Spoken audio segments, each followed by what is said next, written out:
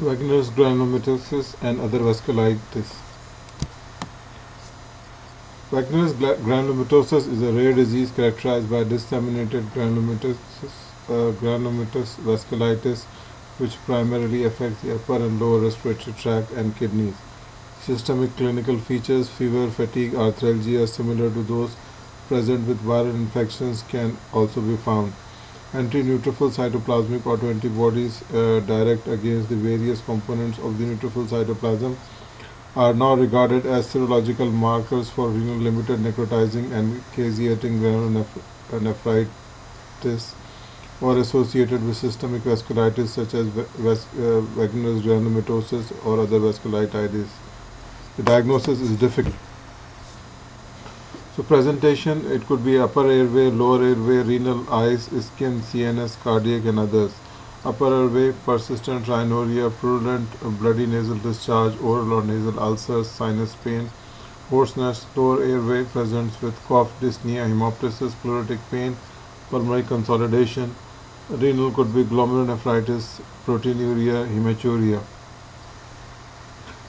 Eyes may show conjunctivitis, dacrocystitis, episcleritis, granulomatous uveitis, ciliary vasculitis, retroorbital mass lesions.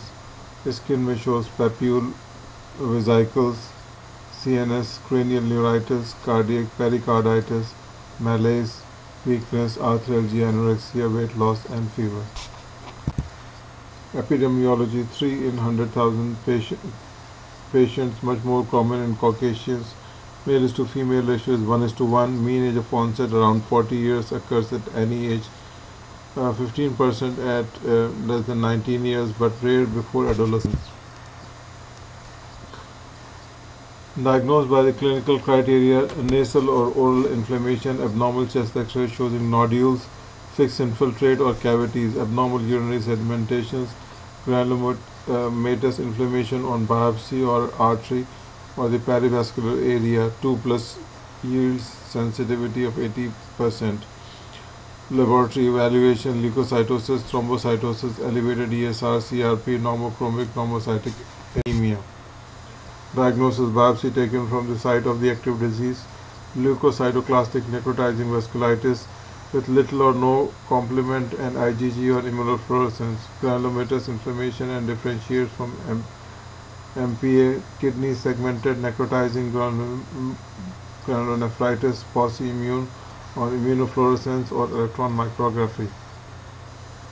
ANCA, indirect immunofluorescence assay, C-ANCA or P-ANCA, 90-95% sensitive. ELISA, PR3 or MPO. Differential diagnosis: small vessel disease, medial vessel disease, and large vessel disease. Small vessel disease could be Churg-Strauss syndrome, asthma, eosinophilia, ANCA positive, microscopic polyangiitis, ANCA positive, pulmonary renal syndrome, no granulomatous disease, inox-Schondlian purpura, dermal renal syndrome, cryoglobulinic vasculitis, cutaneous leucoclastic angiitis, Behçet's disease, Foot-Pasteur syndrome, pulmonary renal syndrome, antiglomerular basement membrane antibodies. Medium vessel disease could be polyarthritis nodosa, renal infarct, renal vasculitis, visceral microaneurysm, and Kawasaki's disease, coronary artery involvement, mucocutaneous lesions, LAD. Large vessel disease, giant cell arthritis, Takayasu arthritis. Anti-neutrophil cytoplasmic antibodies, antibodies against myeloperoxidase, MPO, ANCA, and proteinase 3, PR3 ANCA.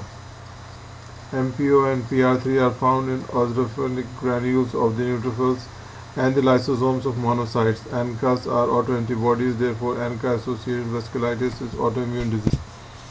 Although particular ANCA are likely with particular disease, it is possible to be ANCA positive without manifesting a disease syndrome, and it is possible to manifest a traditional ANCA-associated vasculitis without ANCAs.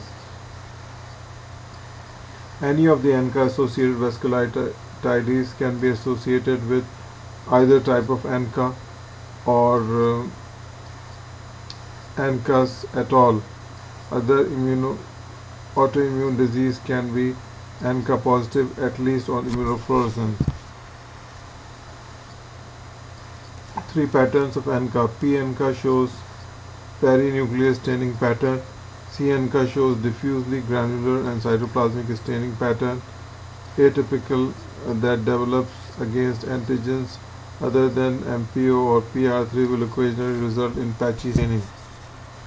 P-ANCA disease association, primary vasculitis like microscopic polyangiitis, Churg-Strauss syndrome, polyarthritis nodosa, collagenoses like Feltes syndrome, SLE, rheumatoid arthritis, Sjogren's, chronic inflammatory bowel disease, chronic liver disease, and primary sclerosing cholangitis.